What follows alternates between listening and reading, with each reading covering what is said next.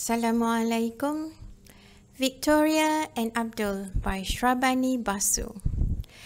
Queen Victoria was proclaimed as Empress of India in 1877. She was intrigued by the land that she ruled but had never visited.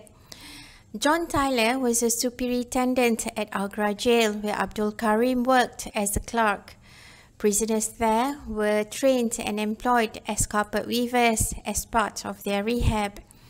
In 1886, 34 prisoners went to London to demonstrate carpet weaving at an exhibition. Karim assisted Tyler to organize the trip. When the Queen visited the exhibition, Tyler gave her 2 gold bracelets chosen with Karim's assistance. The Queen asked Tyler to recruit 2 Indian attendants who would be employed for 1 year during her Golden Jubilee celebration the following year. Tyler trusted Karim and asked if he would like to go to England and be the Queen's orderly for 1 year. Karim understood the word orderly in the context of a person who accompanies a sovereign on horseback. It is a higher position than an orderly in the British Army, who was a soldier attending to an officer. When he accepted the offer, he did not realize he would be required to wait on the Queen. The other person selected was Muhammad Bush. The Queen, like many women in her position, had few friends and was lonely, especially after the passing of her husband. When Karim and Bush were introduced to her, the Queen and Karim's eyes met briefly and something clicked.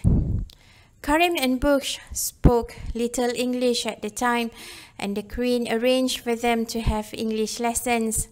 While Karim was attending to her, and as his English improved, they had conversations about India, its people and culture. The Queen was pleased with Karim. She asked him to teach her Urdu and enjoyed their daily lessons.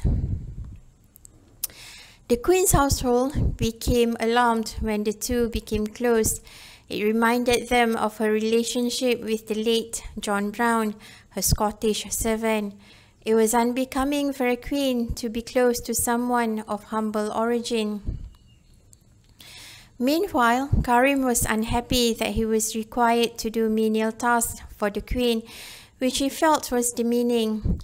The Queen was surprised when he explained it to her and expressed his wish to return to India. She was not aware of the misunderstanding about what the Indian attendants were required to do.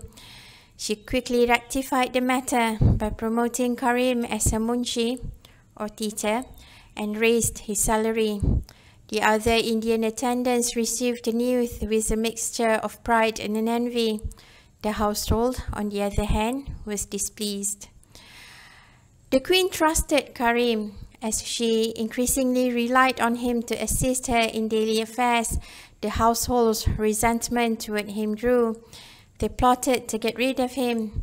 They accused him of lying to the Queen about his background.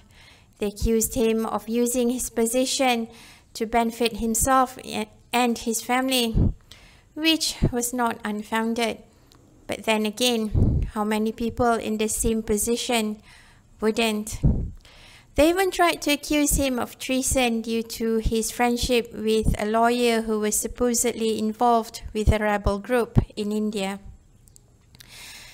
The Queen defended Karim the same way she defended John Brown and thwarted every attempt to get rid of him. She knew they resented him not just because of his humble background, like John Brown, but also due to racism and prejudice. To Karim's credit, he never said a bad word about those who tried to smear him.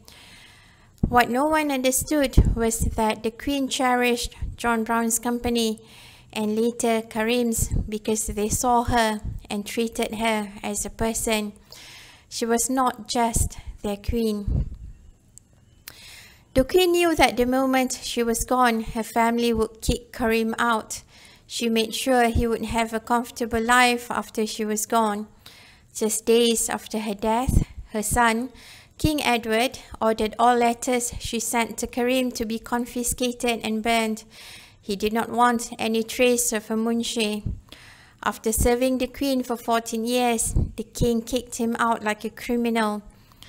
He would be turning in his grave if he knew a book has been published about Karim and his mother. Although the book is mainly about Victoria and Abdul, it also gives a glimpse of the political situation in India under colonial rule. I thought it odd that Karim and other Indian attendants felt honored they were chosen to serve a queen of a country that colonized their land. The Queen's household were not exactly thrilled with their presence. After her death, her son couldn't get rid of them soon enough. You can get this book using the links below. If you like listening to me babbling about books, please subscribe and turn on notification. Thank you.